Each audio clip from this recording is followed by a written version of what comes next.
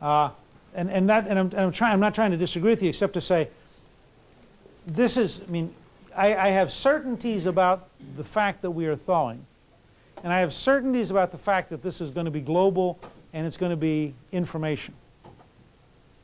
And I have concluded, one of my conclusions after 20 years of thinking about it, is that American civilization will turn out to be the highest way of organizing humans to liberate the maximum amount of energy. So you have the maximum creativity. So I'm now sort of convinced that at that level I know where we're going. I can't tell you many of the details. I can't tell you that we'll get to a, not just a hard or soft-boiled egg, I can't tell you what it will be like. I'm still in the observation phase of, gee, the water is boiling, isn't it? And that is the 5th time we've learned that. And just seeing how it plays out. But I think it's just as frustrating for the people that's here to keep being in a society that's so frozen. Because I have, for example, I have a daughter, or my 3 children are Montessori trained, and it's more of a dialogue type learning situation. And they go to grade 6, and then all of a sudden they're forced back into this. Sure. And all of a sudden this system over here is telling them, I'm the teacher, I'm the child, don't interrupt my class. Right. So and of course you're. I think they're more frustrated here than they are there. And in a sense, this is one of the very interesting things we're going through right now. This is the first great crisis. The first great crisis is not here. The first great crisis is, for example, the power of obsolete education systems to coerce taxpayer money to continue to fail. I mean, it is astonishing the amount of money we spend on systems that are totally failing. The DC schools spend $9,600 per child. What's the national average? Give us a benchmark. Much lower than that, about $4,400, $4,500. For $9,600 per child, you can go to an elite private school. Is that per year? Per year. Per year. That means a class of 20 is $192,000 in the room. I mean, one of the studies I want to get done is to say, if we just said to a teacher, here is $192,000, rent a room, buy the books, and feed them lunch. You get to keep the rest. Teachers' pay would change radically overnight. I mean, just think about that. Literally, I had these numbers checked because I knew it was going to be amazing. $9,600. And that's not the highest. The highest may well be in Newark, which is, I think, like $10,500. I mean, and you're getting about $1,200 worth of learning. And yet we have been convinced by this system that the only answer is, why aren't you spending more? When what you need to do is dissolve it. Lawyers are the same way, as you're going to see next week. I mean, we accept levels of litigation that are insane. Why do we do it? Because at the high water mark of the industrial era, it's what the lawyers could get through, because guess who dominated the legislatures? Okay, so you go through a whole series of these things. Now, I mean, on the other hand, you're going to threaten people. And there's no question in my mind that the idea of self-diagnosis will be bitterly resented and will absolutely happen.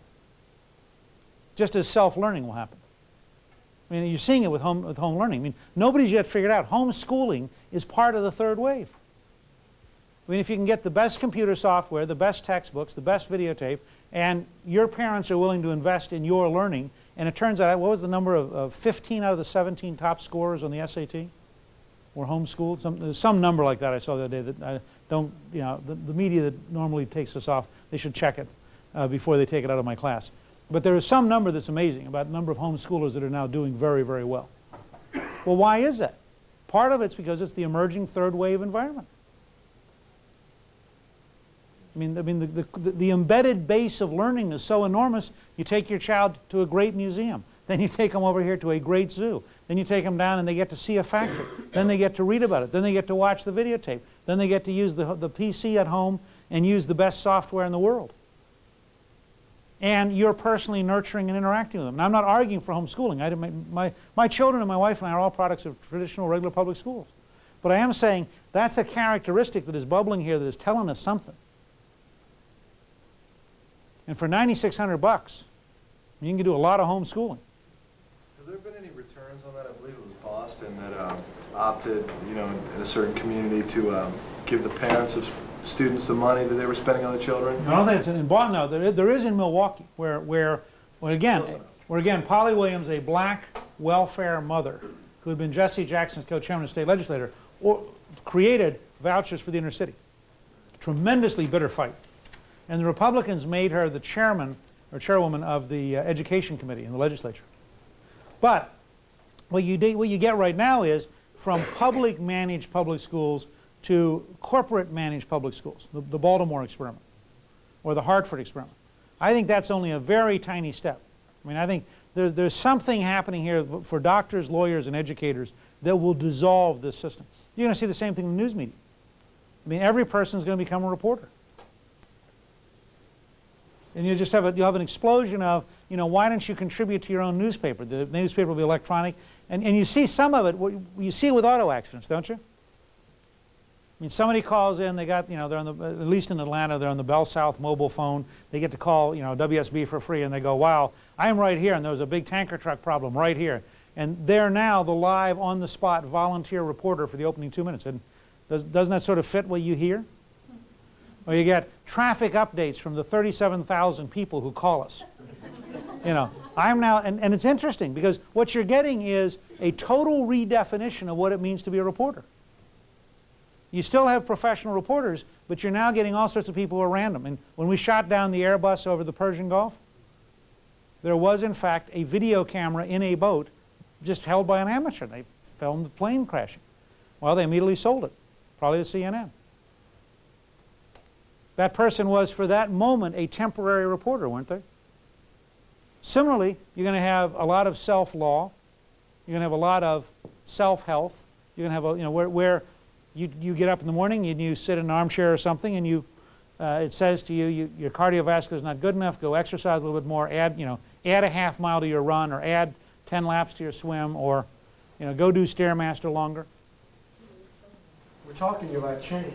I guess it could be argued that change is inevitable and change is constant. But why are we so resistant to change? Because you want certainty. Humans operate best when they're secure. So you spend your lifetime trying to find out, what can I do? I mean, I feel this way. I'm a very public figure, as you all know. I hate arriving late. I got into some kind of a goof up the other day. Well, National Prayer Breakfast. I arrived late because of something else we had to do, and here's this huge crowd, and I was going to have to walk in late. I literally, for a half second, thought about leaving, just because I hate walking in and being embarrassed. So people have a very high propensity to be insecure. And you say, you know, what do you mean I have to learn a new career? Or what do you mean we just changed power companies and now they're billing differently? Or I'm going to change to a new cable system and I can't find my favorite show. Or they no longer do checkbooks the way they used to. And now, I mean, anything which makes us insecure goes at this core notion, which is we want to build boundaries around us that are stable, so that we know what we can do and have a sense of certainty. It's very human. And it goes back to chimpanzee politics and to Franz de Waal's work on primates. I mean, you know, that people want orderly, structured environments in which they have what Yankelovich called a giving and getting contract. I'll do my share and now you owe me. That's why when you run into the steel worker, who basically thought, if I was a good steel worker for 20 years, you're not allowed to close the factory. You can't make me learn a new career. And what we're describing here is a much, much more decentralized society. I told Marvin Sheckman that he ought to change the title of his book from Working Without a Net to Building Your Own Net. So we will pick all of this up and go into the third wave and the world market and creating American jobs. And for that, we're going to ask you to look at Economics in One Lesson by Henry Hazlitt, chapters 1, 2, 9, and 12.